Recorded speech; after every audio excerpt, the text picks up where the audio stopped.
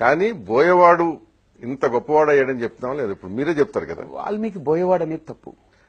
ఏం తప్పు? ఎందుకనంటే వాల్మీకి ప్రచేతసుడి యొక్క కొడుకు, అంటే అతను ఋషి, బ్రాహ్మణుడు, అతని యొక్క కుమారుడు.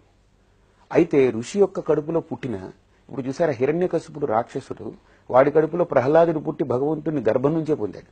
వీడు జ్ఞానము కింద కులాలకి వెళ్ళకపోవడం ఏమిటండి? అసలు జ్ఞానం పుట్టిందే కింద కులాల నుంచి, అలా ఎదిగింది. వ్యాసుడెవరు? కింది కులాల నుంచి పుడితే, ఇక్కడ కింది కులాల నుంచి పుడితే ఎందుకు